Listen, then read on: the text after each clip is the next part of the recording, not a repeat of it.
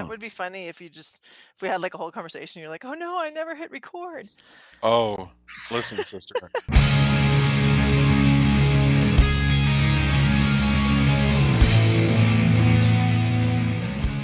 Hello and welcome to Castle of Horror, the show dedicated to horror movies and awesomeness. This week we continue our retrospective dedicated to the films of Bela Lugosi, this time with Lugosi's mysterious performance in the 1932 Universal film Murders in the Rue Morgue. Bear in mind, if you haven't seen today's movie, we're going to be talking about it from the perspective of horror fans who have seen it, so warning, spoilers ahead. From Denver, Colorado, I'm your host, Jason Henderson, author of the upcoming Young Captain Nemo from Fievel & Friends Macmillan Books. That's coming in March. We are nearly there. With me from Austin is Tony Salvaggio, tech director at Rooster Teeth, lead singer and bassist of the band Deserts of Mars, and lead guitarist of the band Rise from Fire. Say hello, Tony. Howdy. Howdy! And also in Austin, writer of the long-running underground comic series Halloween Man, winner of the 2018 Best of Austin Award from Austin Chronicle, the one and only Mr. Drew Edwards. Say hello. Also known as the Bride of Science. The Bride of Science. So you're And worthy. he is indeed. And finally, also in Denver, as always, color commentary from attorney Julia Guzman of Guzman Immigration of Denver. Say hello, Julia. I'm definitely not worthy of being the bride of science. Okay.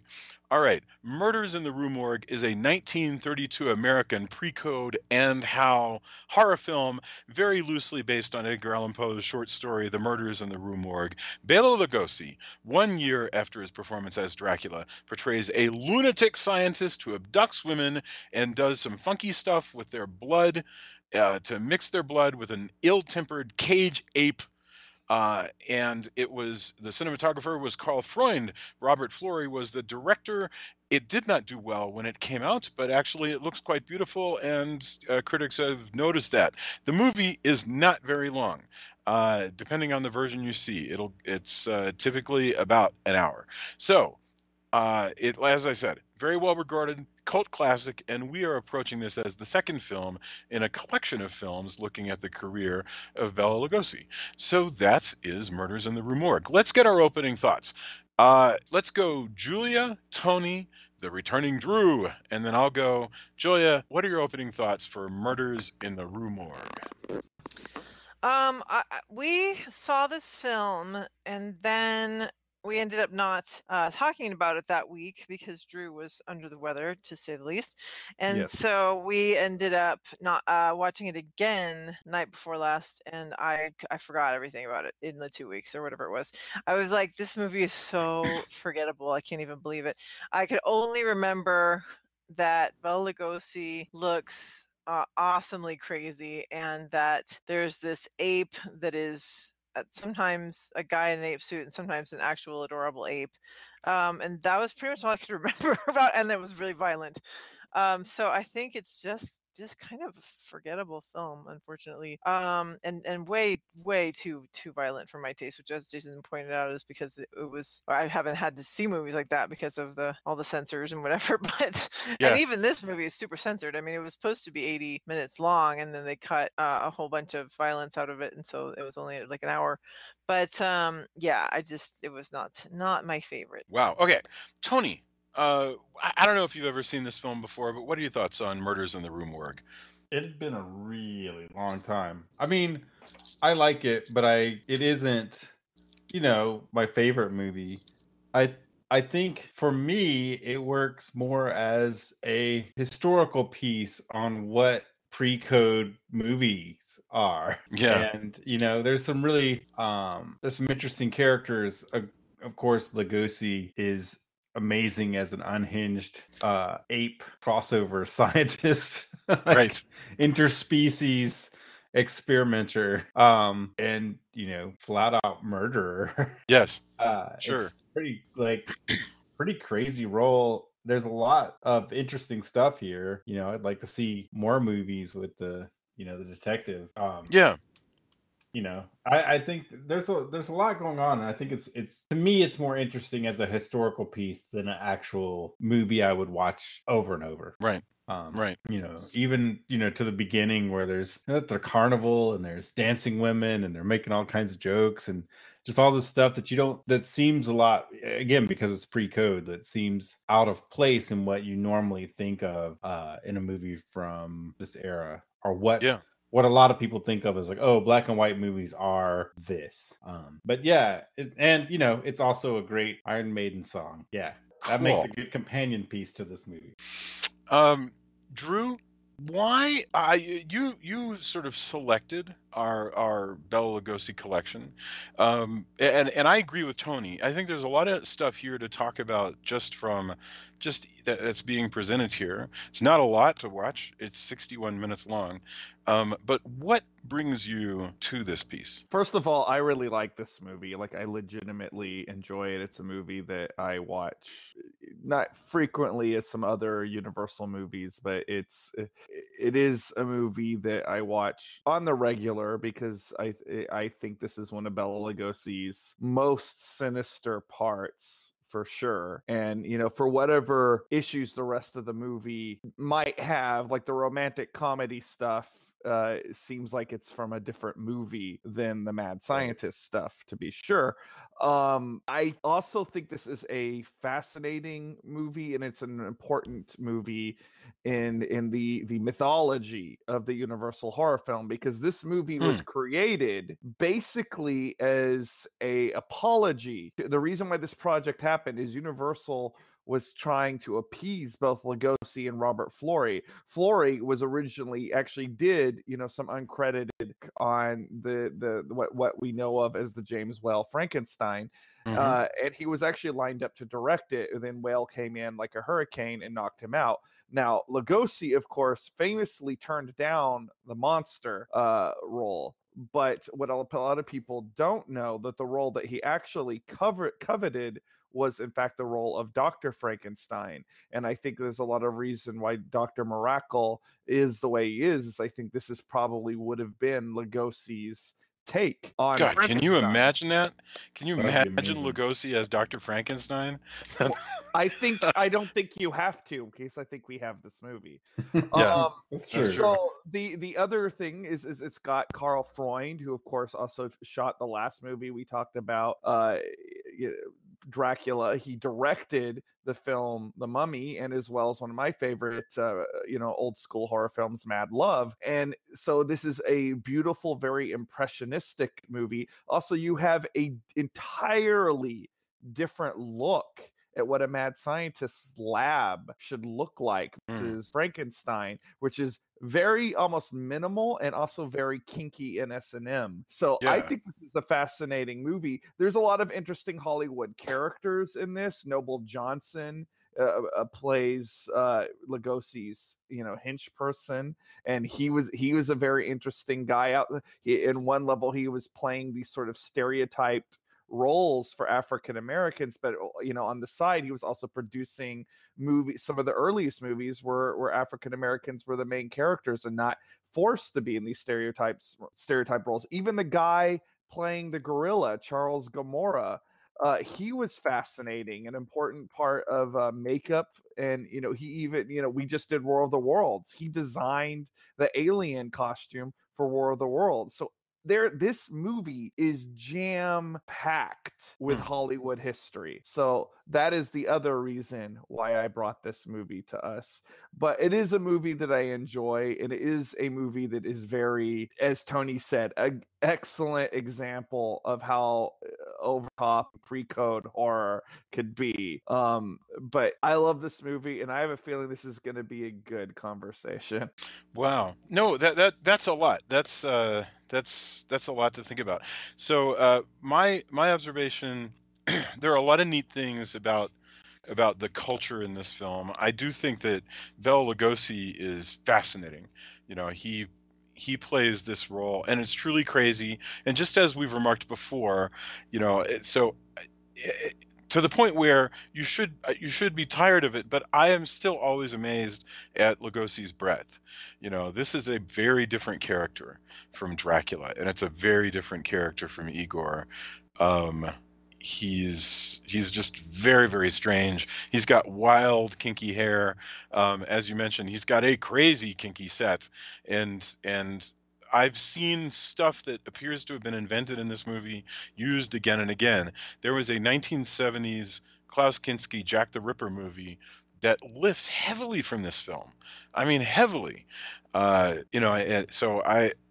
is a lot here, but boy, does it goes by pretty fast, and sometimes it gets sidetracked with comedy that doesn't really do it any favors. But then if you got rid of the comedy bits, this movie would be like 40 minutes long.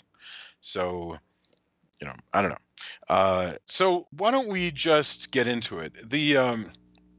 The movie starts out. I do want to talk about Lugosi's performance, but before that, setting up where we find Lugosi, the movie starts out 1932, and as Tony mentioned, a carnival in Paris, in modern day, in the 1930s, and I believe it's in the 1930s, or is it set back prior? No, I'm sorry. There are carriages, so it's like it's 1800s. Anyway, it's in Paris, and you have a bunch of people going to a whole bunch of culturally insensitive performances at the carnival, and I think that's the thing that amazes me the most.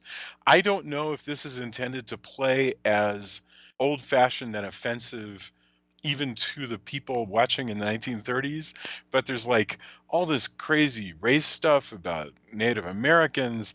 Remember, these are Parisians, so they're watching like, see the Redskins from America as they scalp and steal the women and whatever, and just all this sort of tittering and everything.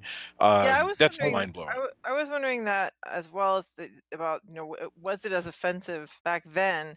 Obviously, we're much more PC now, but are they saying those things to be shocking to the audience? When they're saying, "Oh, they're going to scalp your children" or whatever it was, is that supposed to be shocking to the audience? Is my question. I don't know if you guys At know the least answer it's to that. supposed to be lurid, because I mean, this is a Yes. carnival midway, and that's the way carnival midway. No, but I mean, are. the comments by the guys supposed to be shocking to us, the audience? What do you mean? The comments from the people who are watching the show? Yeah, when he's saying, "Oh my gosh, they're gonna scalp," in other words, the MC The says carnival it, barker? and then the Yeah. guy, no, and then the guy in the audience with the top hat or whatever he's wearing says, "Oh yeah, those guys are wild," and da da da. Like this is just making all these comments, and I'm wondering if we, the audience, who are watching the film in that time, are supposed to be shocked by how offensive these people's comments are about these wild Indians, quote unquote. My guess, by the Or are way, they, or is it just that's just what everybody said? my guess would be no, because I've watched a lot of TV shows from the 50s, and, and it was still not that enlightened. So I have but now you watch it, and it gives you a really good view, I think, of where more lurid ideas about race and culture was in the early 30s. That's my guess.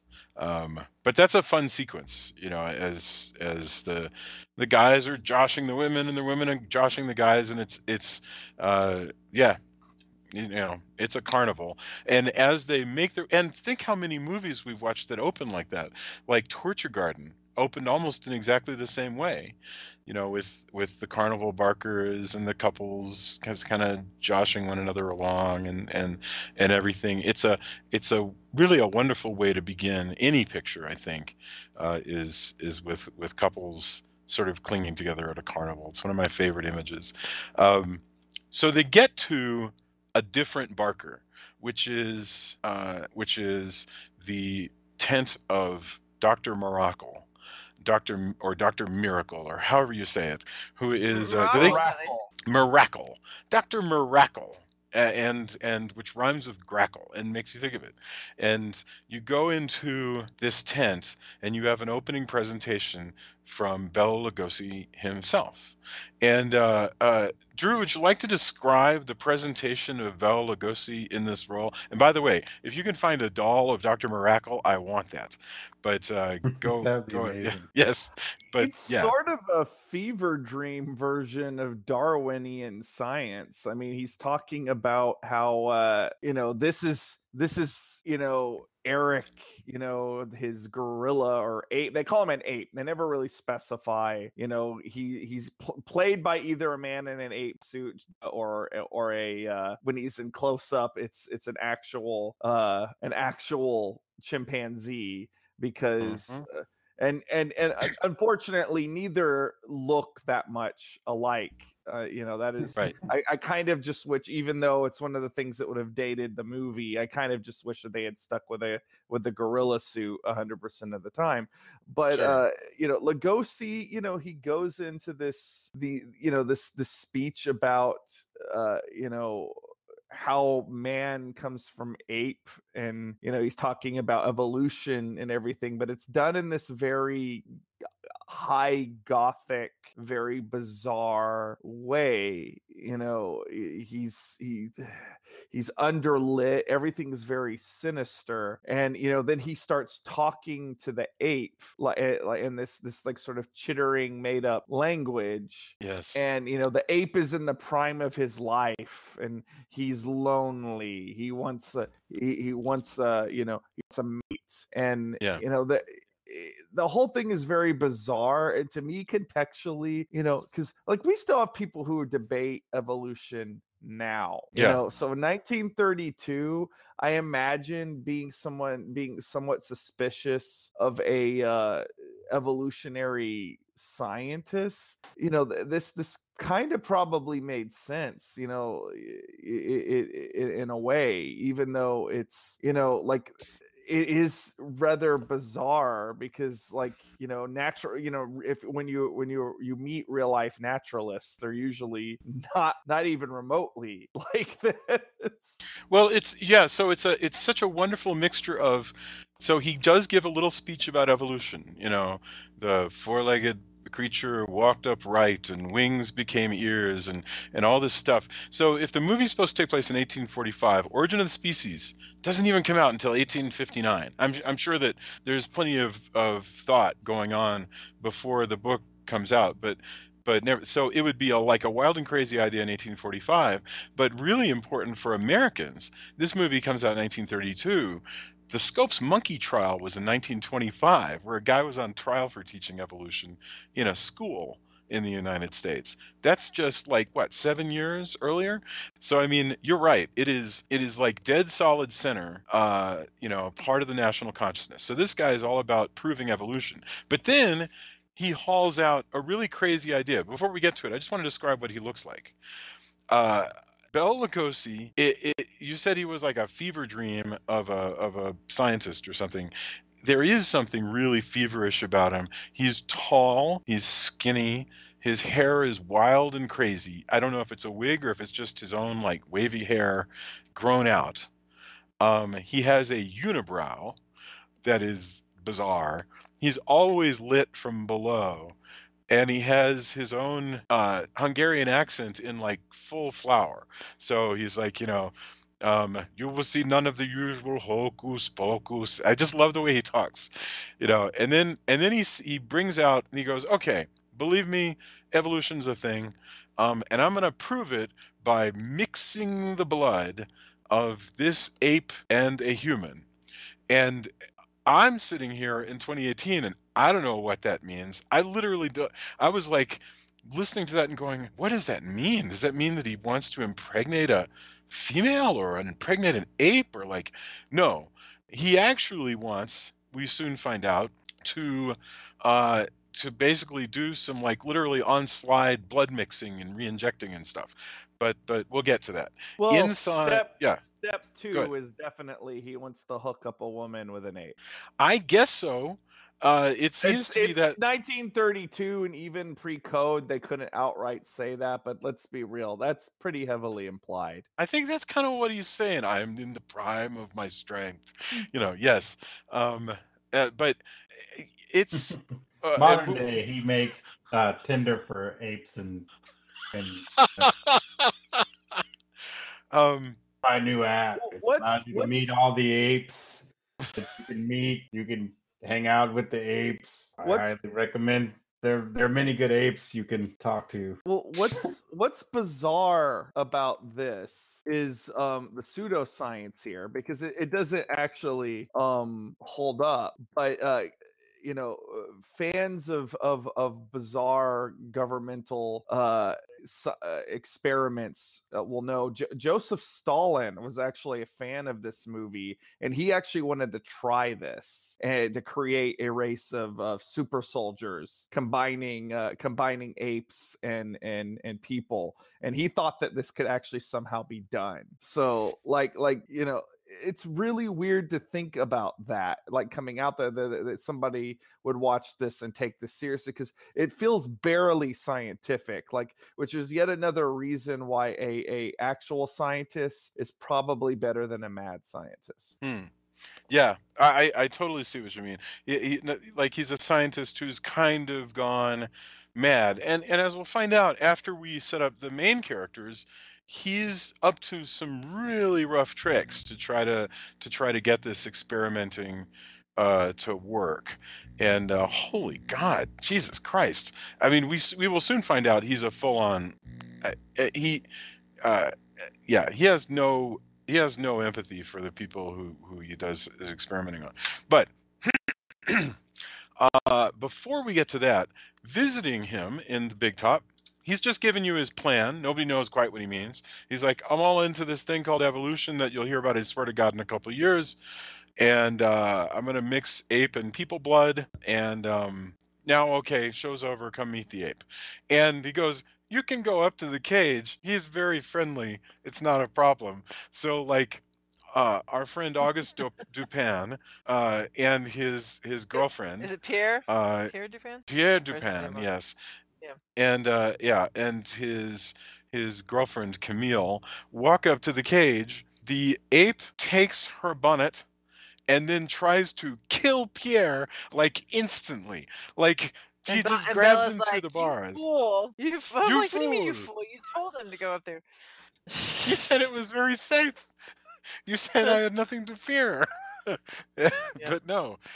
And Dr. Morocco. Well, safe is, judging by what we see later, his view of safety, I think, is radically different from the everyman's view of safety.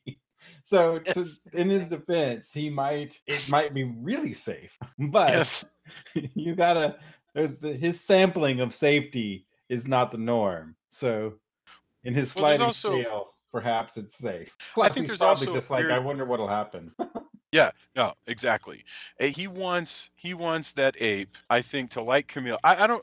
There's a lot we're missing. I don't think we're missing necessarily from film stuff. I think it's just there's stuff that we're missing in the movie we're watching. He clearly takes a liking to Camille for this ape pretty quickly, and he wants this boyfriend out of the way. So he's kind of practicing a sort of a dominance trick here to lull Pierre into a sense of safety and then show him to be kind of a fool and a coward, thereby in his mind kind of pumping himself up, and I guess by extension his ape up in the eyes of Camille, because he immediately says, hey, where do you live, baby? I'll send you a new hat. And Pierre, having quickly recovered his wits, goes, no, that's cool. Keep the hat, and we're leaving. but that's that really girl, by the way. Oh God, she drove me crazy. This character of the what Camille is her name?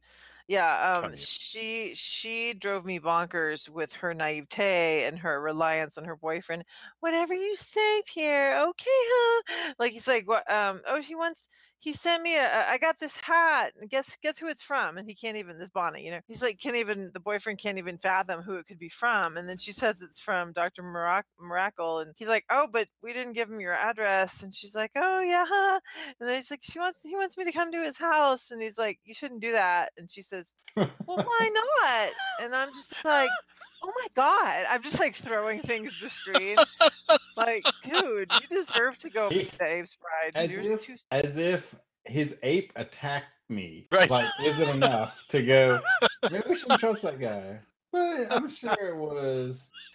You say whatever you say, dear. whatever you say. That's what I think is the most offensive thing about this movie is this is going to sound dumb to say, but the infantilization of this woman who appears to have not a brain in her head. She is like an 8-year-old walking around in a 22-year-old's body, and that is really dumb, Well, and so troubling.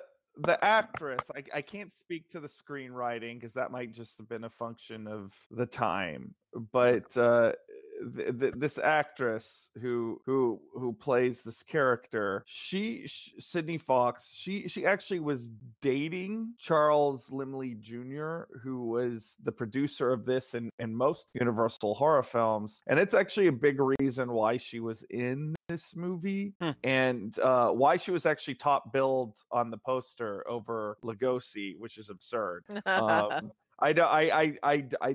don't think anybody could make a solid argument as to why that, but she's the romance stuff in this movie. While I really like this movie, the romance stuff in this movie doesn't really like her as a character doesn't work, and honestly, like, she's just kind of a plot device. So Julia, I do get why you're probably, especially as a 21st century woman, why you're probably deeply frustrated by this character. Yeah. I got to mention, by the way, she's like 20. I said she's 22, and she is about 22. She's around there. And she is dead within 12 years. She dies of a sad. sleeping pill overdose, and let's see, what year is that? 1942. 10 years. So that's unfortunate. I also should mention the stuff with them. You're right. The dialogue in the romance is very stilted, but there's some great cinematography. Weirdly enough, like there's the business when that's because it's she's Carl Freund, baby. right. That guy. No, he does some amazing stuff. Like there's one where that boring scene, or it would be more boring when she's saying, "Hey, somebody sent me a hat. I wonder which stalker it is." That conversation is happening in a park while he's hanging out and like pushing her on the swing. The camera is following her on the swing as he comes in and out of focus while she keeps moving, and it's really neat. I mean, that's really, really an innovative shot that because it causes her to stay static as the world around her swings back and forth. I mean, and that was neat. I liked that shot a great deal. Anyway, we set them up. And we also set up the fact that I guess she's the prettiest girl in Paris because Bela Lugosi instantly likes her and wants to figure out how to maybe she will be a good candidate if he can figure out this blood mixing thing that he's into. But to accomplish that, we get the harrowing violence of this movie, and holy crap, because it starts out with a fairly traditional movie abduction thing where he, Jack the Ripper style, sneaks up on a prostitute and kidnaps her. Well, actually, it's kind of funny. He saves her from a John that's roughing her up, only to do her in himself, which is a little. Yeah, there's the whole fight going on. Yeah, that's right. Go ahead. I'm sorry. No, that's all the only thing. I think that's kind of funny in a way. Yeah, and weird because it's just all this extra violence, right? So that's going on, and then he brings her along, and his abduction of her is also very strange because he walks up to her and he's like, "No, you need to come with me," and she's like, "No, I don't want to," but she just does, and it's a really frustrating thing where you're like. Unfortunately, abductions like this actually do happen, where people, for whatever reason, No, but I don't think the thing is. I mean, I have to believe that in a scenario like that, you got to play the odds, and you see that this guy's here. There's nobody else around except for his henchmen, and it's probably in her world, if you put up a fight, you're just gonna get beaten up, and then they're still gonna take you. So I think she's probably just going, I don't see my options being good here. And of course now we know, don't ever go with what is it that don't ever go to the second location with the well, I can't remember what the thing was from like Woodstock. It was never follow never follow a hippie to a second location. Yeah, But exactly. this would But be, never follow no, Bela but Lugosi never. to a second location. Right, Yes, but the thing is, I mean, we know that now, but I really feel like in her situation, if she tried to run, she would have gotten killed. I mean, I think that that's was very going to happen. possible. So I think she was just playing the odds. Yeah. So that's bad for her because we next come into like a 1970s style grindhouse torture scene that I was just flabbergasted to see in a 1930s. Forgive me for being so innocent here, but I was just astonished to see this in a 1930s movie. She's writhing in It's pain, awful. tied to a big cross while he is cutting her with a knife and telling her to shut up. It is really wild. And I was just I was blown away by this level of violence in a Universal No, it's picture. really shocking. I mean, did you guys have the same reaction? But yeah, it wasn't expected. Like I had forgotten about it, I guess, because I hadn't seen the movie in a while. Like, holy crap! Yeah, And I kind of this is a movie I like to show to people who think that old movies can't be shocking Yeah. and Right. old horror films can't actually be scary. I even remember The Last Escape is part of a Bela Lugosi DVD collection that Jamie got me for Christmas a few years ago. And I remember when we got around to watching this, the first time, she was quite shocked about how grisly and perverse this stuff is. And your mileage may vary. Obviously, Julia's not into that, and I get it. And I'm not saying that that's wrong or right, but people have this preconceived notion of what an old movie is going to be like, and this movie is definitely kind of a swift chop to the neck. And it's like getting a cold blast of water in your face. It really wakes you up to like what your preconceived notions might be and how wrong they are. And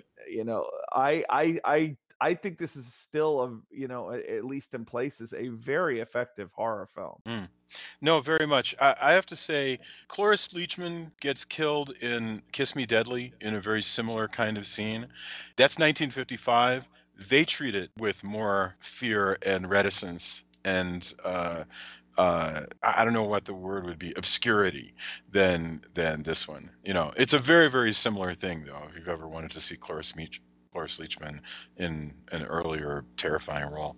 But so that's wild. But what's he doing? He presumably right before the scene, she's up on a sort of a gallows kind of thing that she's also hanging from. And also, yes, it does. If I'm sure for if you're into this sort of thing, it also has a very sort of S&M kind of vibe to it.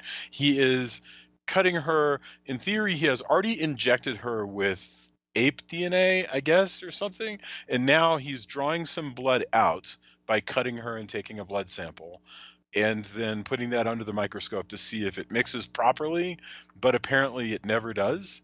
This is what I'm understanding from what I'm watching.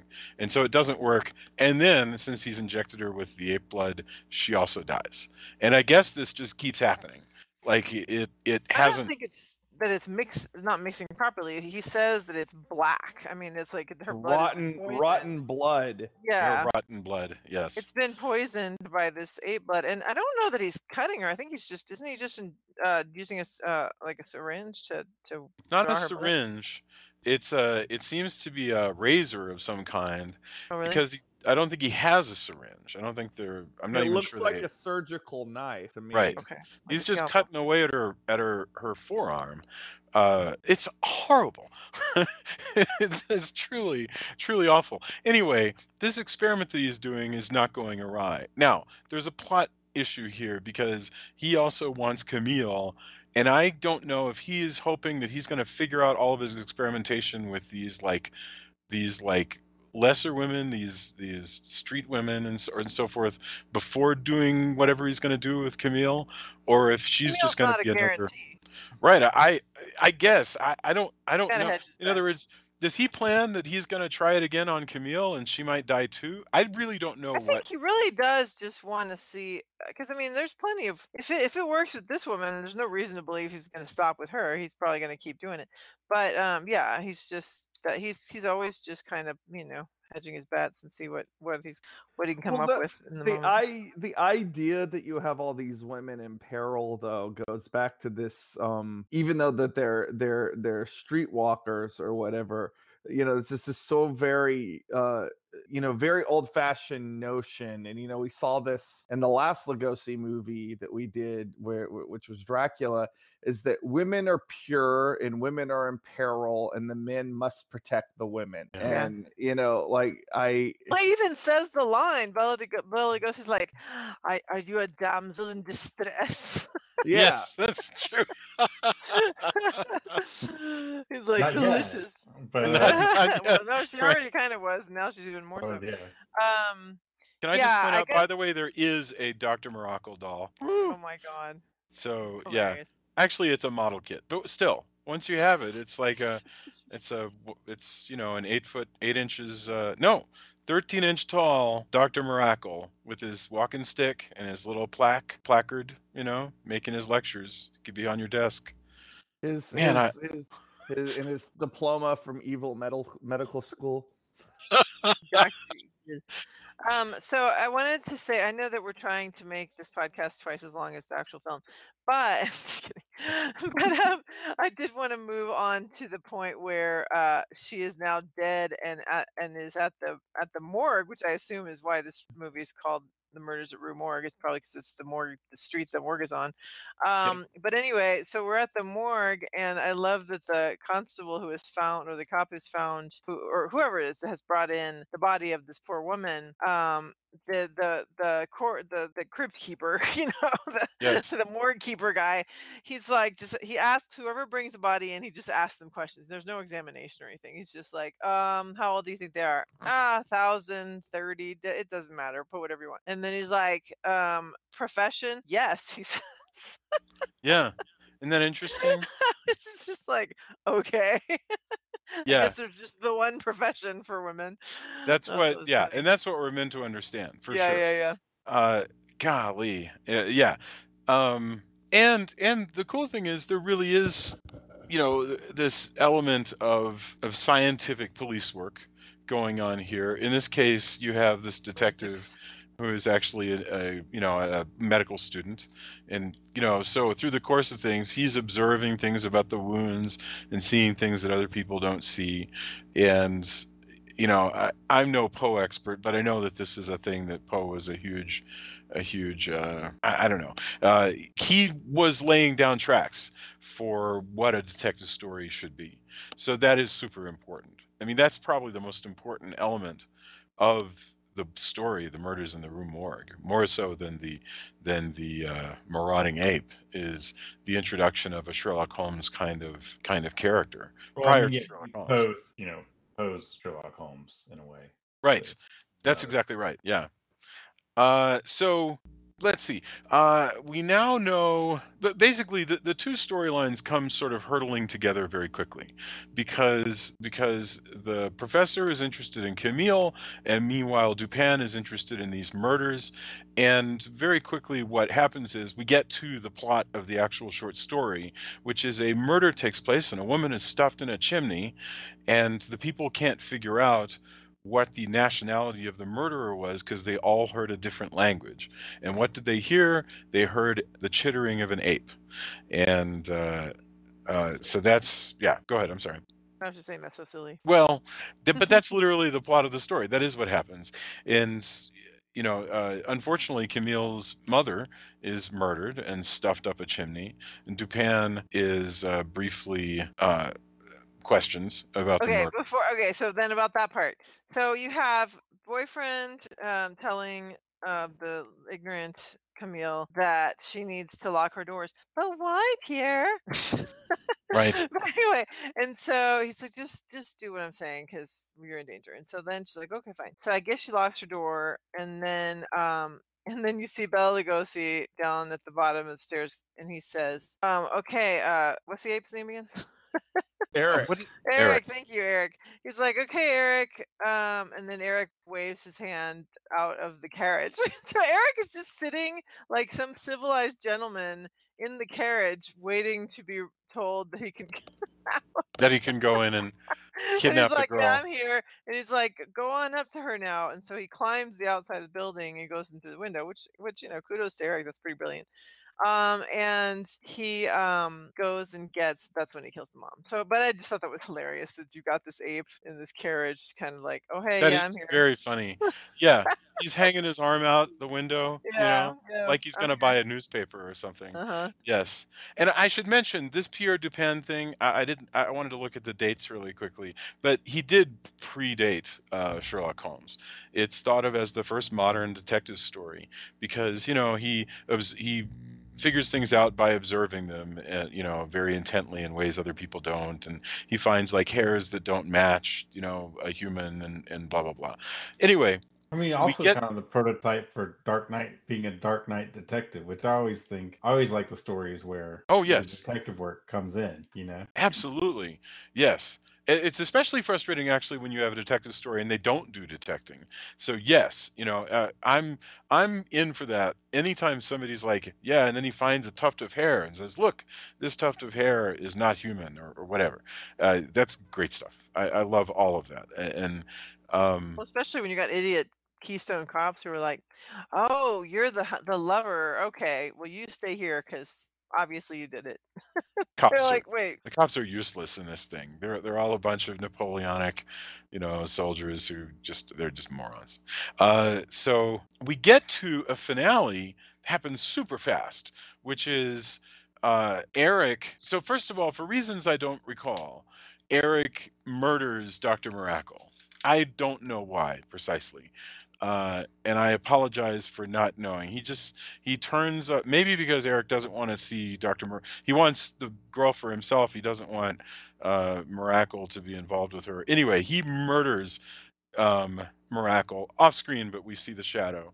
And then he goes running around the rooftop with the girl. Now, this is a fun sequence. Drew, I know that you're a big fan of ape movies, and Tony, you are too. So either one of you could answer this, but I'm seeing a lot of like pre-King Kong stuff here. Well, King Kong, comes out, I believe a year after this, maybe a year or two. But, I don't know if this was a direct influence on Kong, but it's kind of hard to think that it wasn't. The idea that this gorilla is like carrying a young woman, across this urban, admittedly very fairy tale impressionistic urban landscape, but an urban landscape. And it does feel like sort of the prototypical ending to a monster movie as well, because you have the hero chasing the monster who has the girl, and which is very much like something out of Kong, but also like a million other monster movies. Universal, because this was right after Dracula. Frankenstein and this come out relatively close to each other. This is Universal sort of developing a language for what their horror films is going to be like, which is another reason why I wanted to talk to this movie, because you still can't have all the movies that came after this without this movie, because this is definitely part of developing that sort of filmic dialogue with that we've become so used to. You said it's like a fairy tale, and I have to say, I totally agree. It's beautiful up there. This is a presentation of the skyline of Paris in 1845, and I think to the audience in 1932, it must look incredibly exotic and beautiful. And it does. I have to say, today it looks very exotic and beautiful. You know what these sets are, by the way? These are leftover La Boheme sets, and they're gorgeous. I mean, it's just fantastic. The roof, everything. Fleury's style that he was going for in this movie was heavily influenced by the cabinet of Dr. Caligari. And I think if you really want to have fun, and considering that neither movie is particularly long, if you really want to have a fun day of watching old horror films, dig up a copy of The Cabinet of Dr. Caligari and watch this and that back to back, because and just kind of noticing the stylistic choices between the two of them. That is a wonderful idea. I have to say also, the other thing that I was getting a lot of hints of was Curse of the Werewolf with Oliver Reed. Very similar, the wandering around. Remember, because in that one, everybody's down in the street as Oliver Reed is fleeing on the rooftops, and they're watching him and shooting at him. And I think, I don't know if that was deliberately influenced, but it's only about 25 years later. At least subconsciously influenced, because it could have been influenced by other movies that were influenced by this one. Because I mean, Universal through Dracula and Frankenstein, and then this movie and what came after, really were inventing what modern horror films were going to be. And everything Hammer did was made in reaction. I mean, nothing Hammer could have did. Hammer was very much rooted in the Universal movies, even if sometimes only to go the opposite route. But like the fingerprints are of course going to be there. Yeah. So beautiful scene, and Pierre winds up rescuing the girl and shooting Eric, who plummets into the Seine. And that's the end. It's again, they cut this movie down because apparently they had some violence that I can't even imagine what the heck those scenes would have been, but it means that it moves along at a very steady clip. What is there that we should discuss that we perhaps haven't touched on before we get to our final thoughts? On this, or do you just want to go to our final thoughts, because it is a fairly short film? I kind of wonder if the reason why this movie was thought to be a little bit too lurid in 1930 standards, like obviously there's like a lot of violence or whatever, but there's also kind of a weird religiosity about the way he tortures these women on a crucifix, or a cross at the very and what's least. with it, and his prayer, he appears to pray or plead with God somehow I can't understand that at all. I wonder if that was one of the things that really sent people through the roof about this movie, because that's very outrageous, and and yet I love that all that stuff is in there. Sure. Because no, I like weird choices much more than I like boring choices. So I agree. I'm all for it. That is pretty cool. And again, that is an arresting scene. Remember how we've said a million times, like, all I really want out of a movie is a couple of good things to remember, because it all goes together. I think given Bela Lugosi's performance and how completely unhinged violent he is, those are two things that you have to think about and talk about when we talk about this film. And yet this movie was one of the reasons why a lot of people feel that Lugosi kind of fell out of favor with Universal, and they started pushing Karloff over him, is that the audiences didn't quite take to this movie the way they took to Dracula. Which is a shame, because it's a very what Tony? No, I said absolutely. It's a shame because there's a lot going on. It's just, definitely probably what people weren't expecting, But I mean, you kind of imagine performance. Surely you can have more, because a lot of people have a whole string of flops before. So I also have heard the same thing, that it was like Dracula makes him a big star. This one doesn't do well. Universal then punishes him after this, and that's sort of the end. That's not. Well, wait a minute. We know that's not quite true, because he plays Igor. He plays the monster. He'll turn up. And they were perfectly happy to do a whole series of Boris Karloff, Bela Lugosi team up movies. So I'm not sure it lines up to say this is how you source the beginning of the end for Lugosi. I have a feeling Lugosi's problems were probably highly personal. I know that his substance abuse issues began to affect him, and I don't know. Also, bear in mind, man's not young.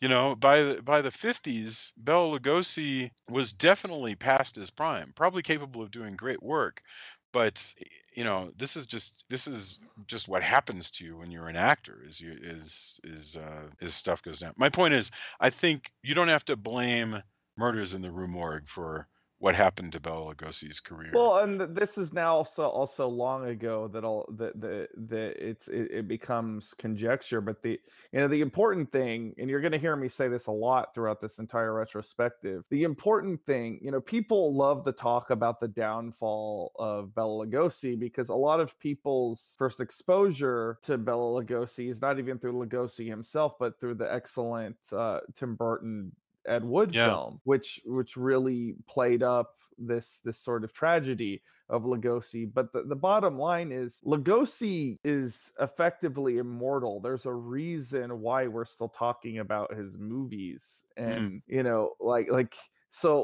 ultimately, on a cosmic level, where is the tragedy in that? Because Wow, that's a really interesting point.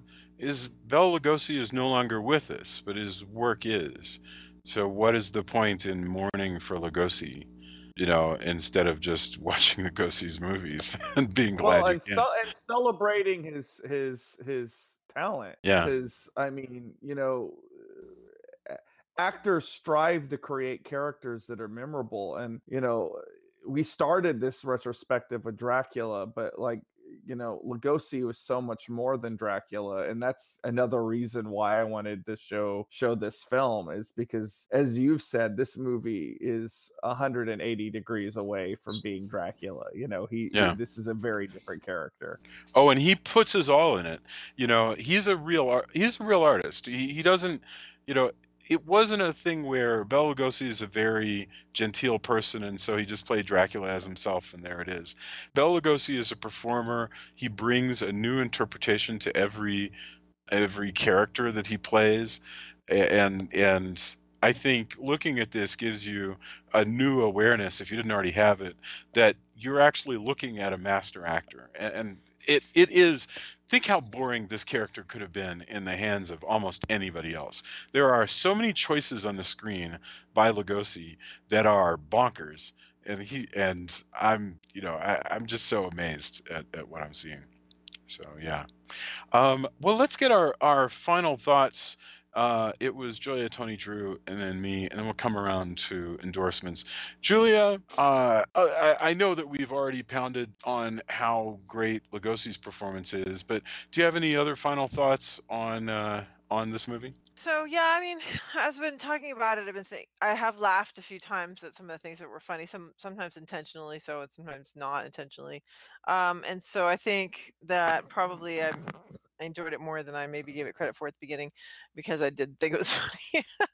But the another note that I had was that the actor who plays Pierre felt so much like a silent film actor. Like is it Claude Rains, or who was it that you said that Oh was no, that playing Pierre, playing the love interest.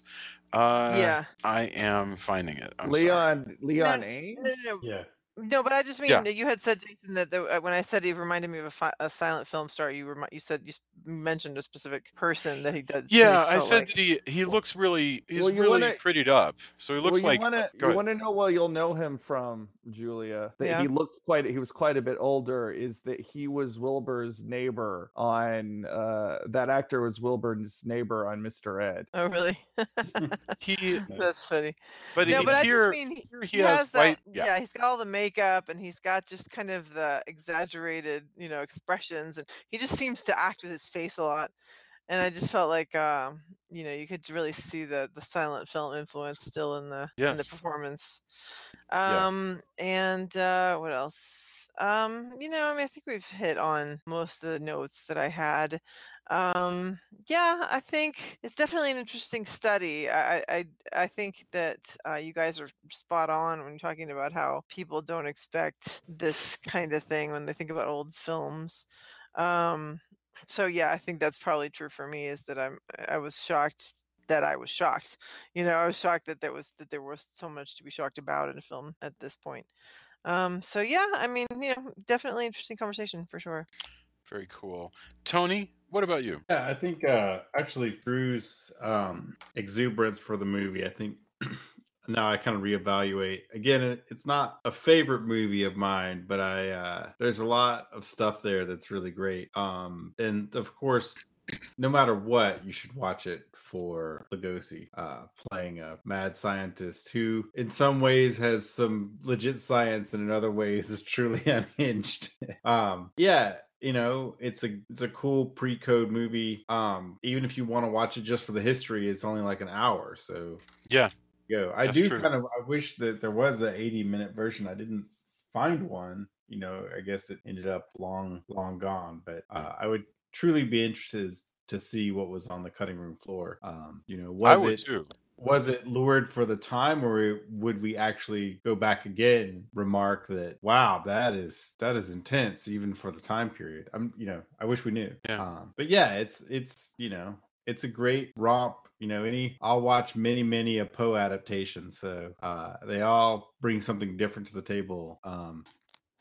And all of them become, I think, part of our, especially in horror, the lexicon for horror is stuff like this. This is the mad scientist. This, is informed by Caligari. It perhaps does inform Kong, Jack the Ripper type stories. All of these things, don't just come in a modern, like they just sprung up in modern era horror, and they were, in a vacuum. I think the more people go back, again, I always tell people, if you want to really add something to your fiction, watch the things that the people you admire watched. Yes. And if you can, watch the things that they watched.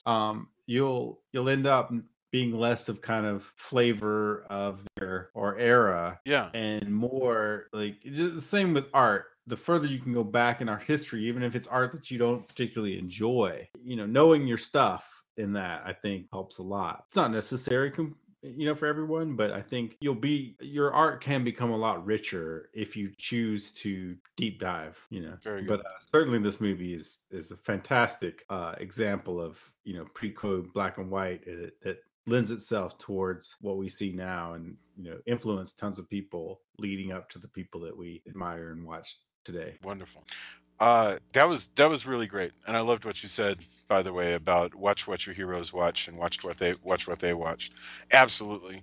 Mr. Drew, what are your thoughts? I do sometimes wonder what a Robert Florey Frankenstein film with Bela Lugosi as Dr. Frankenstein, how that would have looked. And I wouldn't trade the James Whale Frankenstein for anything, because it's an amazing film. But this is kind of every time I watch this, I kind of get curious about what that sort of, if I could just peek into that alternate universe and see what that Frankenstein movie would have been like. I kind of would that film.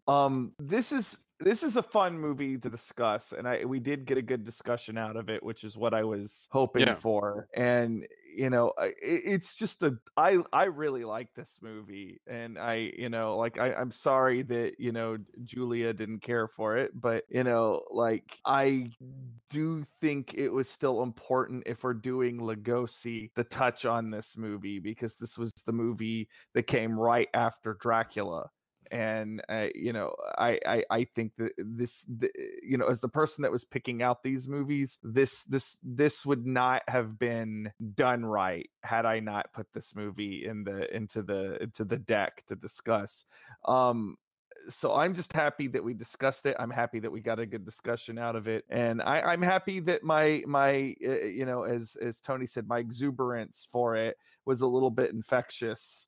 on everybody else, because I hope going forward, as we continue to look at Lugosi, reverence will continue to come through and reflect in you guys and our listeners, who I hope are going to get something out of this, and enjoy watching these films with us, and learning, experiencing, doing this thing we do. Cool.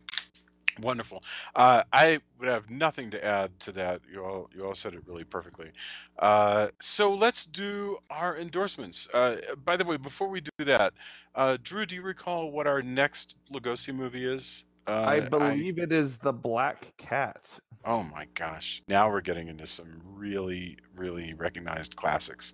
So that is going to be really cool. All right, and we'll announce that super soon. So let's do endorsements. Same order. I think it was Julia, Tony, Drew, and then if I have anything to endorse, I will let you know. Tony, do you have anything to endorse? A couple things. I'm going to keep it to horror, though. Since we're doing Black Cat, I am going to recommend, I think I've recommended it before, Kuroneko, The Black Cat, which is a black and white Japanese film, which I really enjoy. That I picked up a lot of things, perhaps too much, in the Criterion half-off sale that Barnes & Noble has going on. I think it ends tomorrow. One thing that I really enjoyed was a box set, Eclipse Series 37, When Horror Came to Shochiku, which has the X from Outer Space, Gokei the Body Snatcher from Hell, The Living Skeleton, and Genocide. And The Living Skeleton is amazing. I hadn't seen it before. It's very EC Comics. Gets a little bit more violent than I expected. Again, I don't know exactly what I expected, but there's some things in it that were really creepy and creep me out in ways that I was like, oh, I don't know. This can be a hard one to recommend because of how dark it gets in a couple places. But it's a pretty amazing box set. And if you do have a day to, get stuff from Criterion, especially since sadly Filmstruck is over. They're hoping to make a Criterion channel next year. But for now, the only way to see a lot of these movies is, through Blu-ray and DVD until something else comes along. But I highly recommend this box set. There's some crazy town, amazing stuff here that is really super fantastic. Very, very cool. Mr. Drew, do you have anything to endorse? Well, we just lost Stan Lee, actually, while I was not doing too well myself. And, he was 94, 95. That's a great run and an amazing life by anyone's standards. But nonetheless, I can think of no other writer that's probably more influential on my own dialogue as a writer than Stan Lee. So I've really been going back and looking at a lot of his comics, particularly, the legendary run that he did with, Jack Kirby on Fantastic Four. So, a lot of people think of Stan Lee, in a part of this was by his own design, admittedly, as just this guy that shows up and did cameos in Marvel movies. But I know also a lot of our readers are comic book fans, and what I would like you to do is maybe go back and look at some of these old comic books from the 60s and really look at the origins of the whole Marvel thing. And, maybe appreciate, who he was as a writer and who he was as an editor, which he really was underappreciated. I talked about this on Facebook, totally underappreciated as an editor. People think of him as this, primarily like a hype man, and then, as a comic book writer, but, as an editor, he might be one of the best editors the comic book industry has ever had. And, it's actually seldomly discussed.